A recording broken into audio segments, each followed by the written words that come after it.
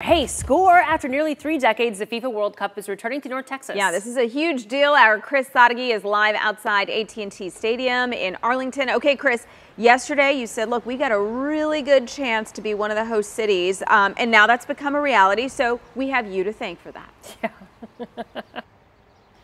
Well, it was a pretty easy prediction if you had been listening to the experts, because all along they were saying that DFW was pretty much a sure thing to host. Still, it is quite the thrill for those fans when they heard our name called. Dallas. Yeah!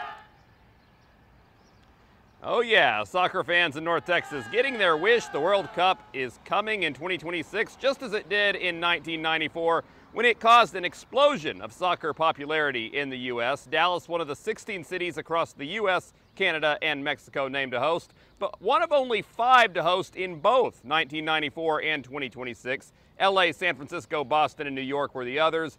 Houston joins the party this time around, so it will be a double dip for the state of Texas. It was the Cotton Bowl in 1994, but it will be AT&T Stadium in 26. The home of the Cowboys, really considered the crown jewel stadium in the country, and has already hosted many mega events. Cowboys owner Jerry Jones was at the watch party yesterday and said, expect the Cowboys and AT&T Stadium to go all out to make this a success. What motivates the Cowboys is the magnitude of soccer and the audience of soccer. And so that there's a lot of value for us to do this in a spectacular way and do things that they'll write a book about to make this happen.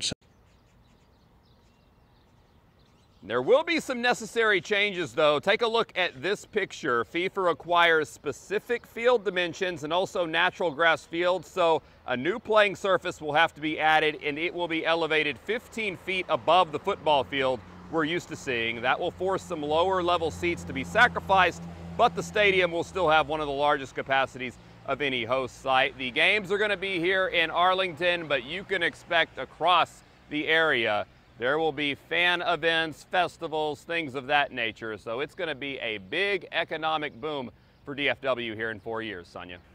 Okay, and Chris, with so many cities hosting, as you were mentioning, how many games are actually going to be played here? Yeah, so I went back and checked. In '94, the Cotton Bowl hosted 6 games. This time around, popular opinion is, yeah, we're going to host somewhere between 6 and 8 games. Really, for this competition committee, the one that submitted the bid, the work starts now because the competition continues for the marquee games. The popular opinion is it will be between Dallas and New York to host the final, which will be the biggest game of them all. So we're going to keep our fingers crossed for that. Back to you. All right, Chris, thank you.